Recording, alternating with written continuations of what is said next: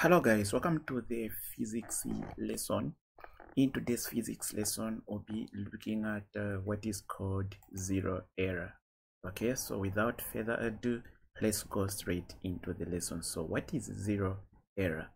Zero error is the reading shown on a measuring instrument when it is not measuring anything here. So if you have a measuring instrument and then it shows some reading when it is not measuring anything, then it has what we call zero error. Let's say we have this Vernier Caliper, which you know very well from the previous lessons.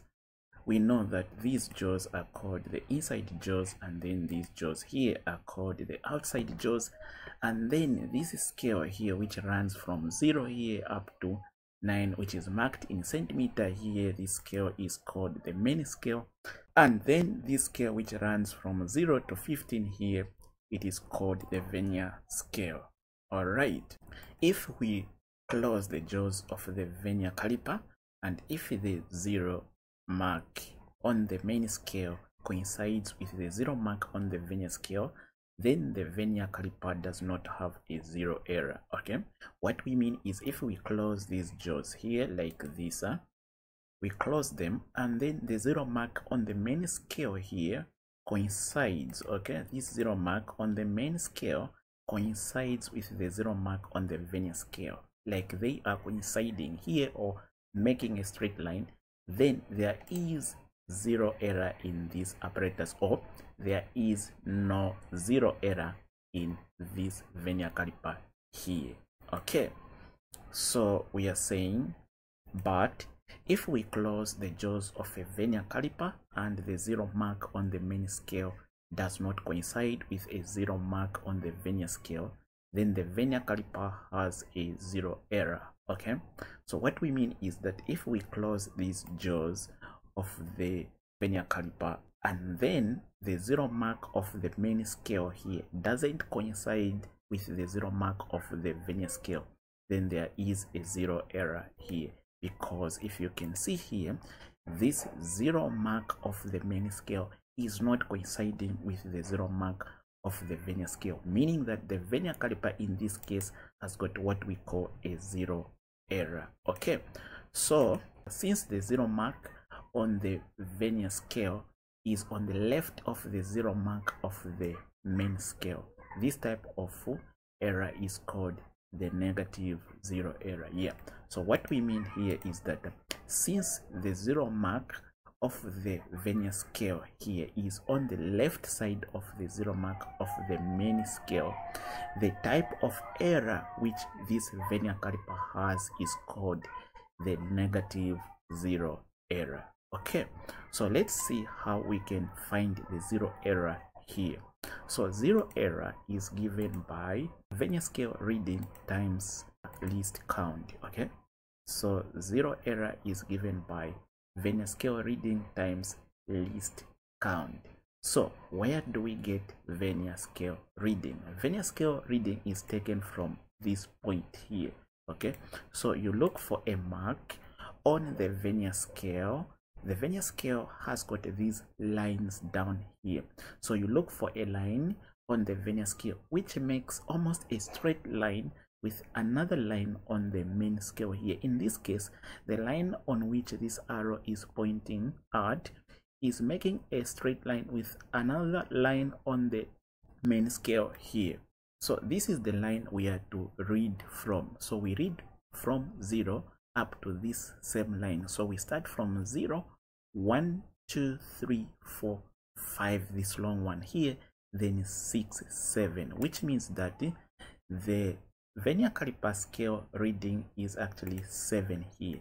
So if we were to substitute here, we would say that Vernier scale reading is 7, then times least count.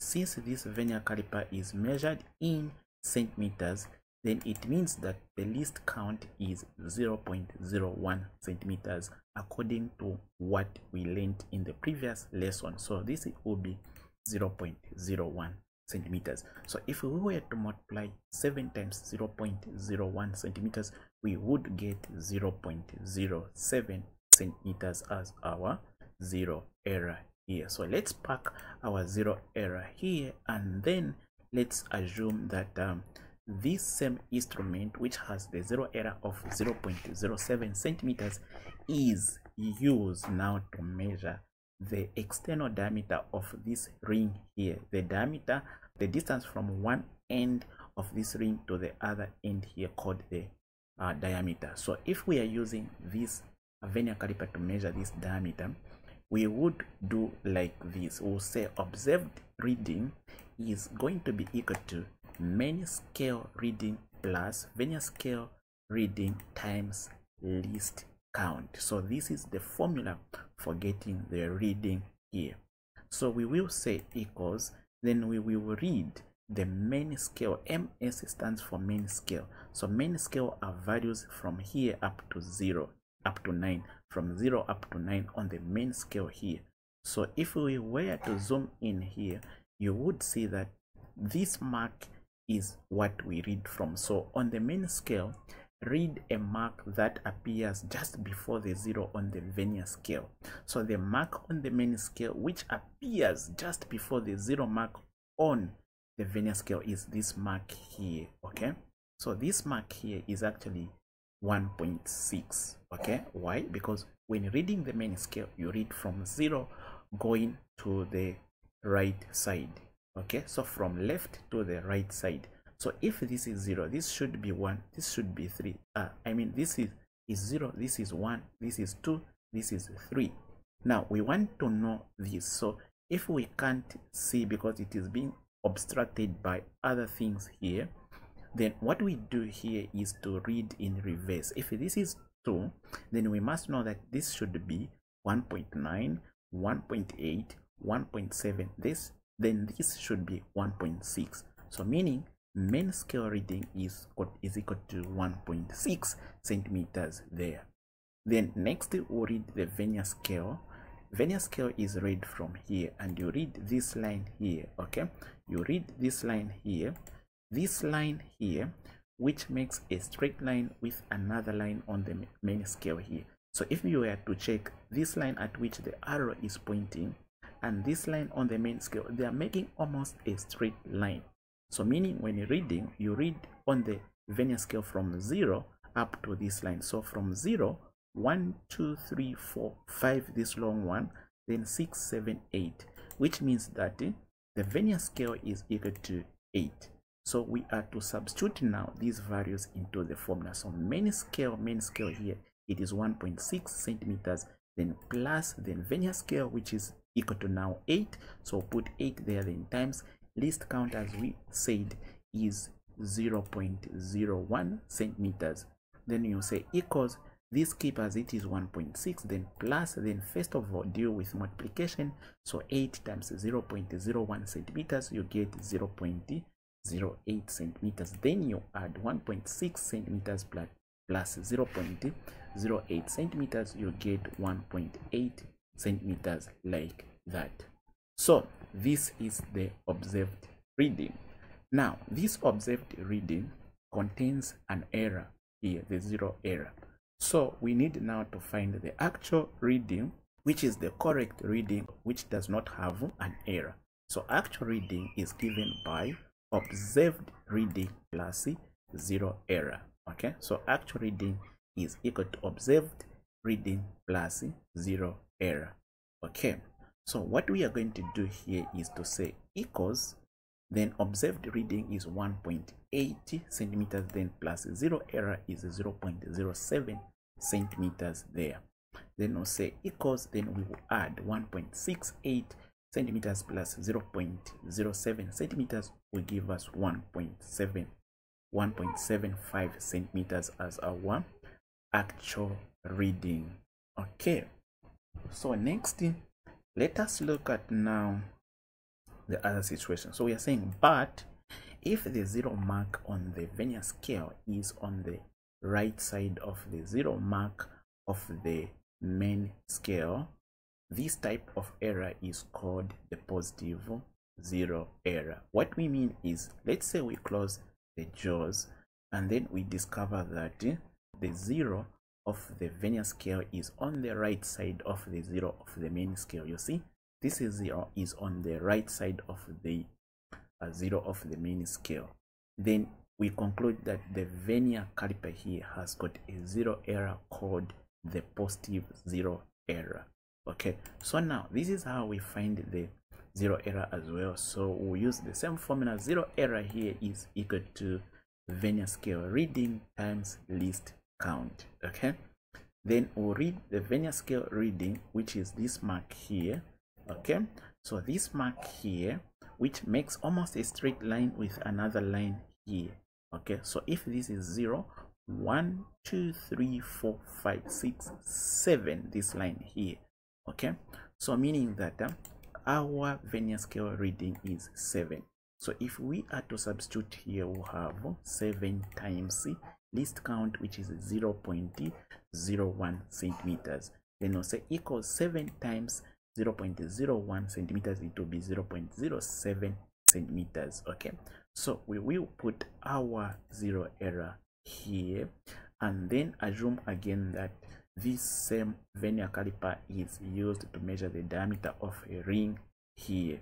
So then the diameter of the ring will be found using this formula here, where we'll say observed reading is equal to MS, which is main scale, plus VS, which is the vernier scale, times LC, which is least count. Okay, which will be equal to main scale, it will be this value here again, which is almost the same one here, which is the mark on the main scale before the 0 mark on the vernier scale, this one here. So again, if we were to work from 2, if we were to work in reverse from 2 going this side, it will be like 1.9, 1.8, 1.7, 1.6. So meaning that the main scale here will be 1.6 centimeters. Then the vernier scale again here will be this mark here, which coincides with the mark on the main scale. So the mark on the vernier scale, which coincides with the mark on the main scale, which is this line here. So we can read from 0, then 1, 2, 3, 4, 5, this long one here, then 6, 7, 8. Okay, meaning that our vernier scale is equal to 8. So we'll substitute where this main scale, we are going to put 1.6 plus vernier scale 8 times least count, which is always 0.01 centimeters if the vernier caliper is measured in centimeters. Then we'll say equals, then we'll get 1.6 as it is, plus 8 times 0.01 centimeters, which will give us 0.08 centimeters. Then we'll say equals, we'll add 1.68 centimeters plus 0.08 centimeters, which will give us 1.68 centimeters. So this will be the observed reading, and this observed reading includes the error, the 0 error here. Now the actual reading or correct reading will be equal to now the observed reading minus the 0 error. Okay, then if we were to substitute the observed reading, which is 1.68 centimeters plus 0 error, which is 0.07 centimeters, if we were to subtract 1.68 centimeters minus 0.07 centimeters, we'll get 1.61 centimeters as the actual reading, and this would mean the diameter of the ring here. Now let's do a recap. Now we have looked at the 0 error. 0 error is the reading shown on a measuring instrument when it is not measuring anything. Okay, then there are 2 types of 0 errors, namely positive and negative 0 errors. Okay, the type of the 0 error depends on the position of the 0 mark on the main scale and the vernier scale. Positive 0 error occurs when the 0 mark of the vernier scale is to the right of the 0 mark of the main scale when the jaws are closed.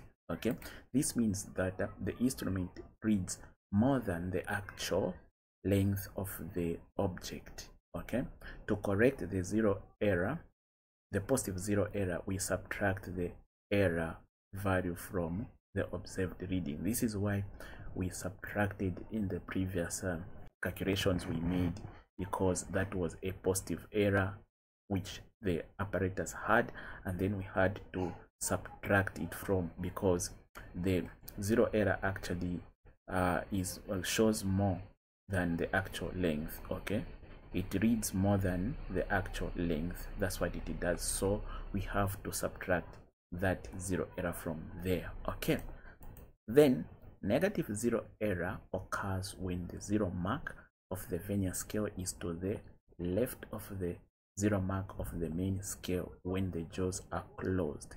This means that the instrument reads less than the actual length of the object. To correct the negative zero error, we add the zero value to the observed reading. Yeah, so you saw in the first example which we did, when we got the actual reading for the diameter of the ring, we added, because the vernier caliper had negative zero error, meaning it was reading less than the actual length. Therefore we have to add the zero mark to the the zero error to the actual reading in order to get the correct reading there. Now, to find the zero error of a vernier caliper, we follow these steps. Number one, close the jaws of the instrument without any object between them. Then note the position of the zero mark of the vernier scale with respect to the zero mark of the main scale.